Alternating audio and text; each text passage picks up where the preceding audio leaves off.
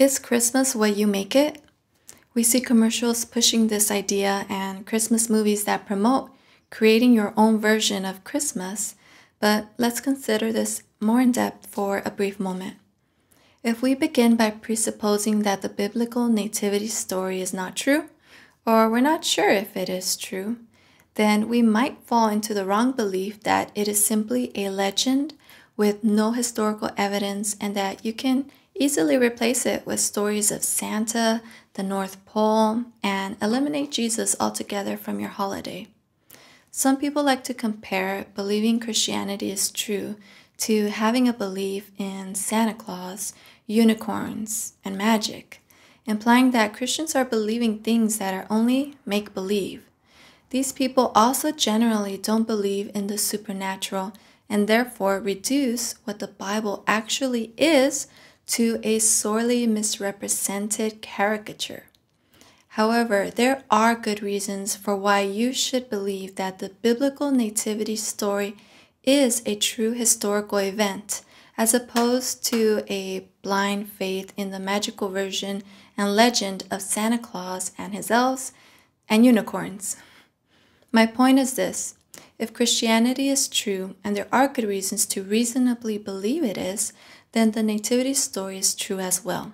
It is part of a historical account preserved throughout time, documenting supernatural occurrences where God interacted in a very specific way with mankind, as was prophesied long ago. God, in the person of Jesus, took on human flesh in order to accomplish the Father's will, so that the sins of those who believed in Jesus would be forgiven and they would have eternal life. And the Holy Spirit supernaturally brought about this pregnancy to a virgin.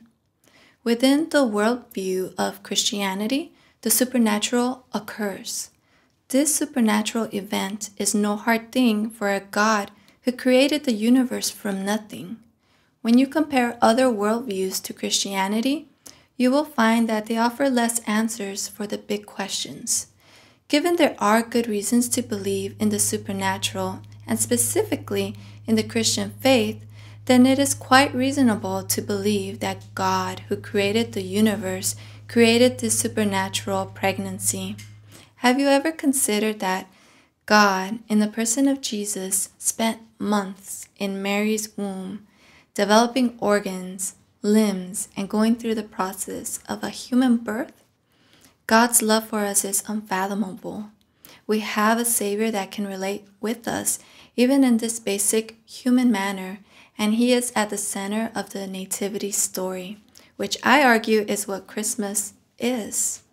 Although it is true that we get to choose our Christmas traditions, the Christmas story is not something you can eliminate or recreate your own version of during a holiday that has Christ's very name in it.